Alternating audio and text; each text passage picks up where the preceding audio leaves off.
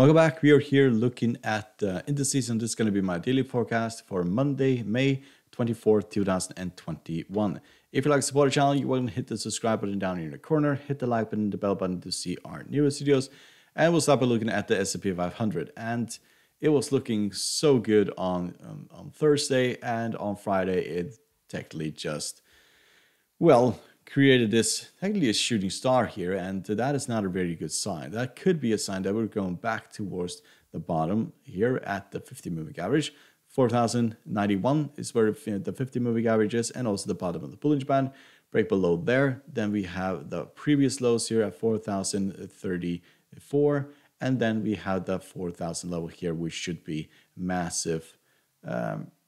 Massive support. Break below here, that opens the door all the way down to the 200 moving average. But at this current stage, then we basically break this upward trend. So we didn't get close to the 200 moving average right here, but not really. That's quite far away.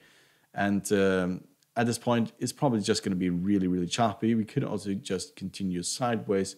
And yes, but if you look at technical indicators, they do favor the upside. The MACD is still in bullish territory and is becoming flat, still underneath the signal line. Stochastic has crossed the signal line, becoming bullish. CCI is getting into positive territory, becoming bullish as well.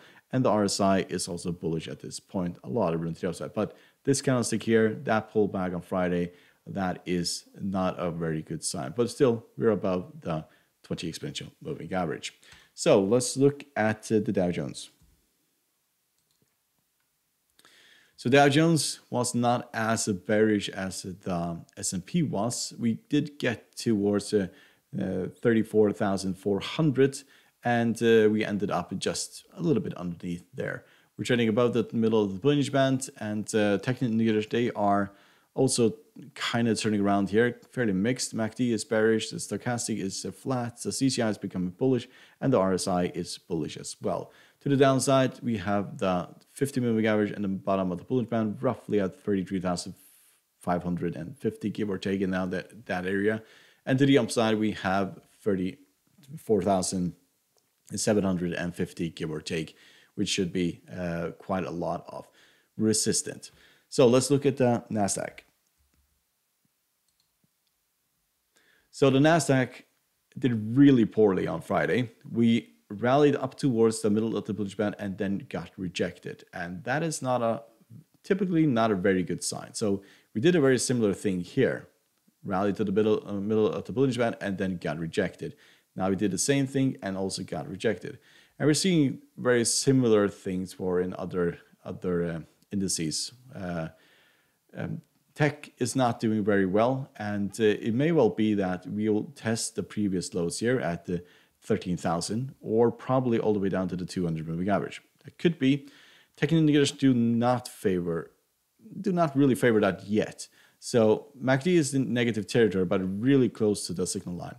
So it's still bearish, and stochastic is bullish. Now I'm mixing this up. The CCI is still in bearish territory, and the RSI is flat. So this is kind of looking very bullish at this point, and the MACD is kind of rounding off here, and it seems like it's going to cross the signal line, but it's to be seen on Monday. This pullback and that we got rejected at the middle of the Bollinger Band usually is not a very good sign. We should have seen something similar to this, or something similar to this, that we basically break out. We did not see that.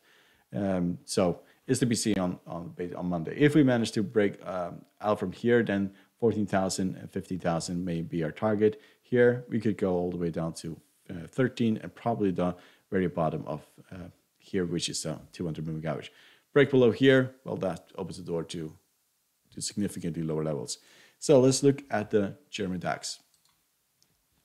So German DAX continues to rally. We are up at 15,435.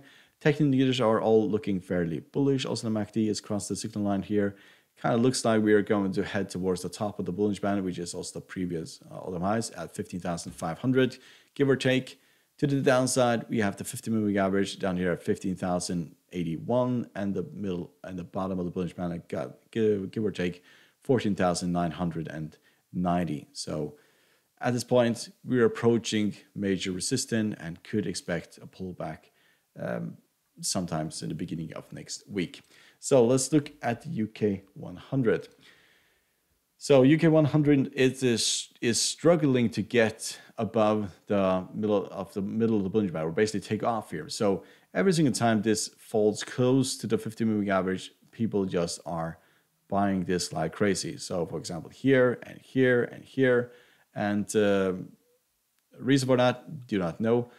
Probably because this is an indice that has not really recovered and probably has most to gain from the recovery, as UK economy is getting back to normal and society is getting back to normal.